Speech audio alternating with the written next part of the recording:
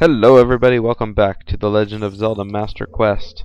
On the last episode we explored further into the Fire Temple and beat a bunch of Lizalfos.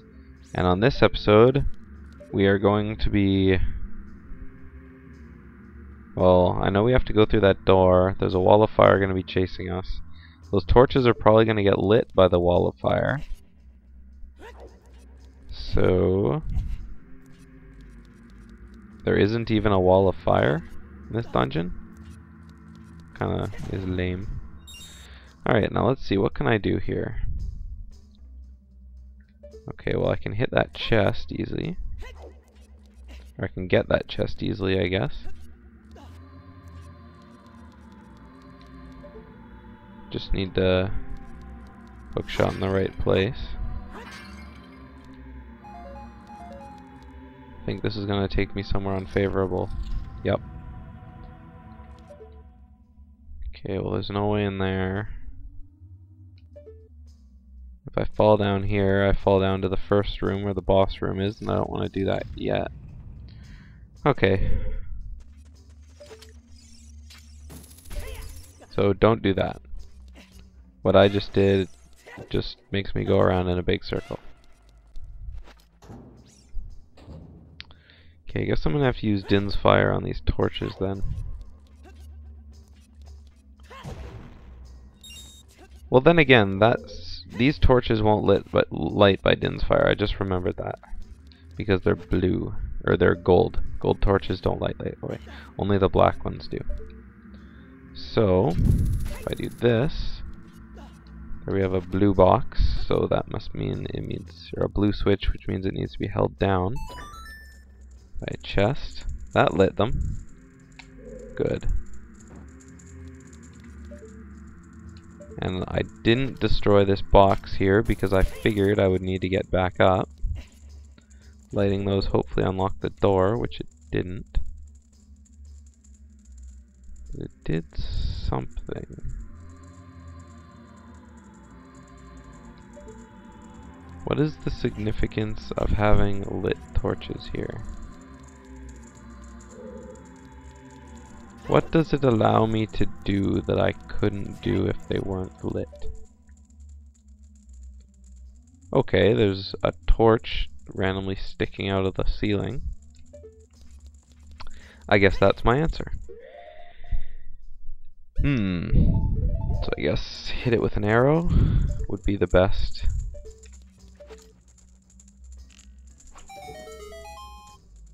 Oh, wonderful. This dungeon really has some really misplaced things. Or not misplaced, but oddly placed things. Like that torch sticking out of the wall. And you would have never known it was there if that wasn't there, if there wasn't for that other lit torch there. Okay, so let's go ahead and knock this down. And actually this should be all I need to do. Look at that, I can fight the boss right now. So, I guess we're done the Fire Temple.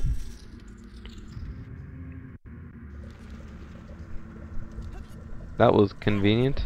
And it also cut out like 2/3 of the temple. Or I guess 1/3 of the temple. Because the rest of the temple is basically going to get the Megaton Hammer. Which we already got, so no need for it.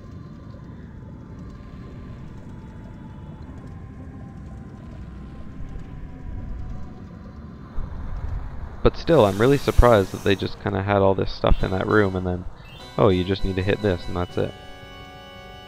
So, Subterranean Lava Dragon, Volvagia.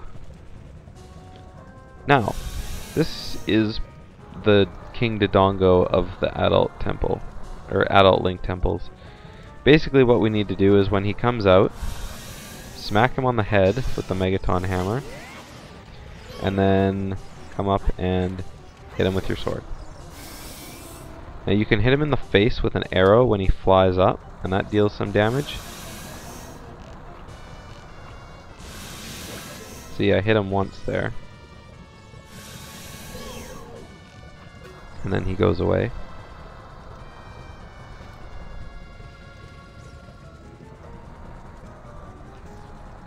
Oh, hello. You came up a different hole than I thought you would. Alright.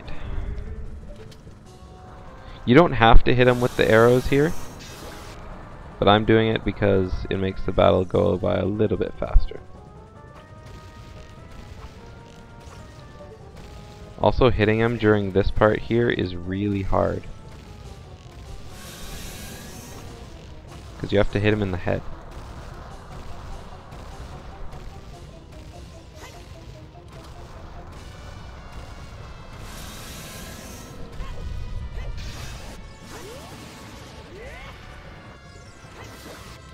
Alright, I think he needs one more face shot with an arrow. That should do it.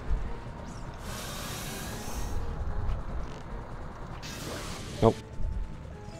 But now he's gonna return back to his little hidey hole, so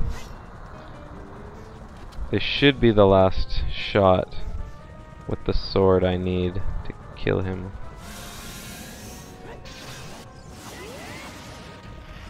Hiya! There we go. And he's dead.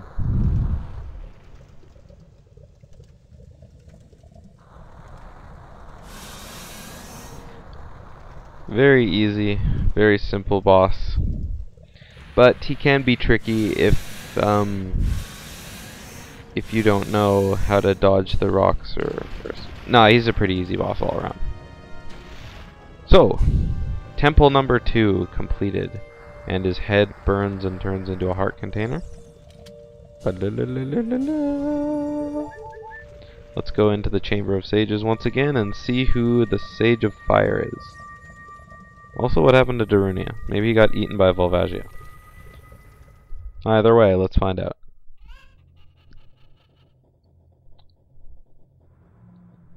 Whoa, that guy almost fell off the roof.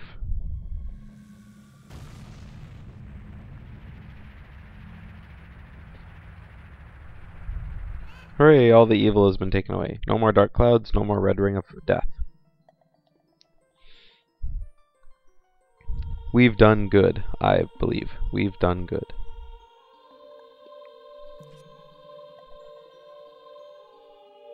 So Darunia was the Sage of Fire. Thank you, brother. I really appreciate what you did. I thank you on behalf of our entire Goron race. You turned out to be a real man, just as I thought you would.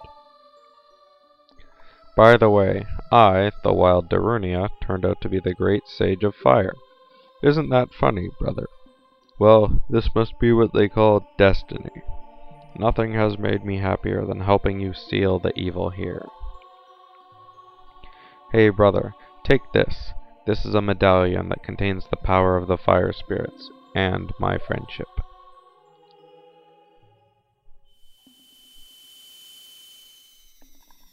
And so with that, we got medallion number 2. The Medallion of Fire. Or the Fire Medallion, for short. Darunia awakens as a sage and adds its power to yours. Don't forget, now you and I are true brothers.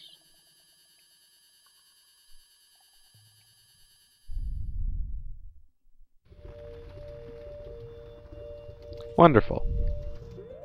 Now let's have a look. We have 10 gold skeletullas, which is perfect.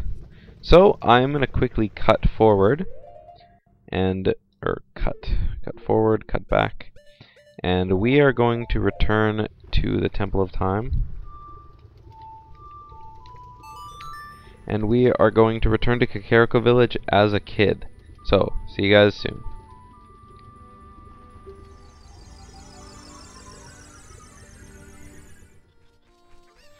Alright, we are back in Kakariko Village as a child, and now the first house we want to go to is this one, just to my right here.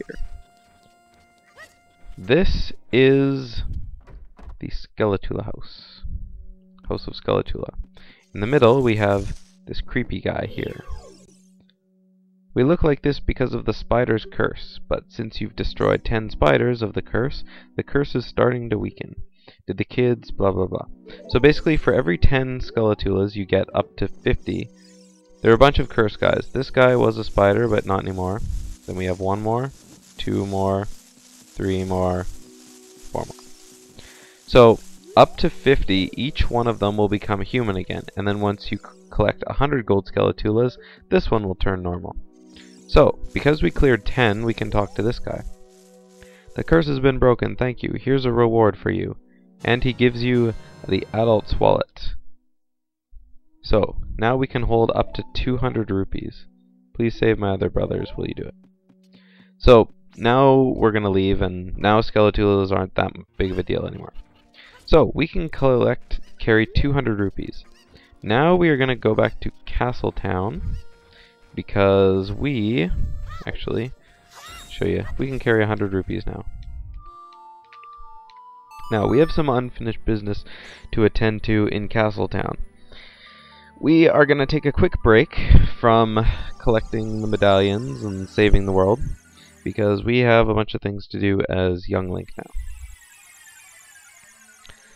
So I just warped to the Temple of Time because it's faster than trekking all the way through Kakariko Village and Hyrule Field, and when we're literally right next to the castle here. Okay, now if you remember, we sold the Keaton mask to that guard, and now it's time to go back to the Happy Mask shop and talk to him. Oh great, you sold it. Please pay back 10 rupees for the Keaton mask. Payment received. Now then, the skull mask, 20 rupees. Yes. Borrowed the skull mask. Wear it with C to show it off you feel like a monster while you wear this mask. Oh, you haven't sold the mask yet? Just have faith for a little while longer. Or do you want to trade it? I think I pressed the A button. No. Okay, so now we have to sell the skull mask. Now let's see, who wants the skull mask?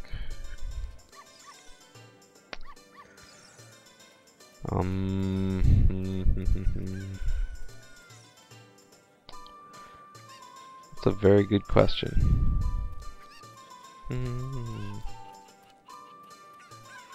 Either way, we want to warp to the forest.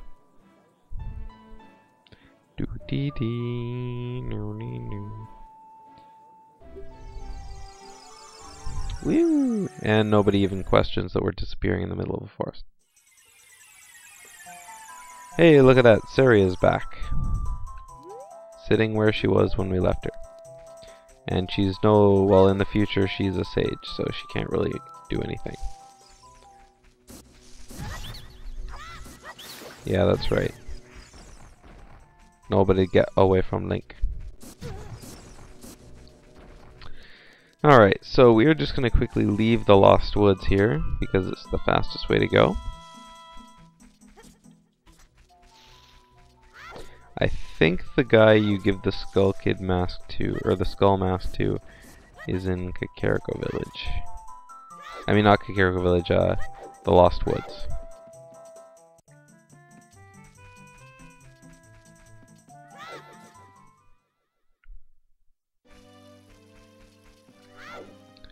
Okay, so coming back in here, if we put it on, because we need to talk to people with the mask on in order to do it, I believe this Skull Kid here wants the mask. So we just need to step up here. Nope, I guess he doesn't.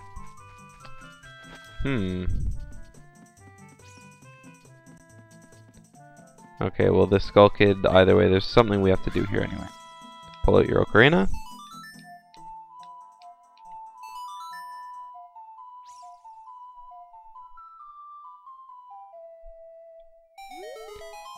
You know Saria's song, we should be friends. Here, take this. And he gives us a heart piece. Collect 4 pieces total to get another heart container. More containers means more life. So that was number 1 out of 4, but oh well. Oh, now we have to speak with him, now that we're friends. Hee hee, under that mask, aren't you that Kokiri kid? Quite an unusual mask you have there. Hee hee, I like it. It may make me look a little bit tougher. Hey, why don't you give it to me? Okay. Yowza, I'm gonna wear this all the time. He gave you 10 rupees for this 20 rupee mask. You lost money on that deal. Go back to the mask shop and pay 20 rupees for the mask. The difference will have to come out of your own pocket. What a jerk. But But we sold another mask, so that's good and all. So, time to return back to the Happy Mask Salesman and get our claim. Alright, talking to the salesman again. Oh great, you sold it. Please pay me back 20 rupees for the skull mask. Alright, payment received. So now we have another mask we can take. The spooky mask, a sad wooden mask. So, wear it with C, show it off, you can scare many people with this mask. Wonderful. So, the person who wants this mask is actually in the Kakariko Village graveyard. So, we are going to go there. So, I'll meet you guys. Alrighty, welcome to the Kakariko Village graveyard. Now, during the night, there's Dampy and he can't be here, but during the daytime, there's this kid who's kind of walking around the graveyard here. So, if we talk to him, God, it's Dampy the Gravekeeper. Oh, it's just a mask. I get a different kind of fright from that mask than I get from Dampy. Will you give that mask to me? Yes. With this mask, I'll be just like Dampy. Here's my money. You sold the 30 rupee mask to a kid for full price, and he didn't mind paying at all. Let's go back to the mask shop to pay 30 rupees for the mask. You can get the new mask model too. Wonderful. Now, that's what we would be doing if we were going to go ahead and do that. But first, we have some other business to attend to in Kakariko Village. Now, if you remember, that guy in the windmill said some kid screwed up his windmill by playing a song. And we know that song because he taught it to us because some kid screwed it up. So let's go screw it up, completing the cycle.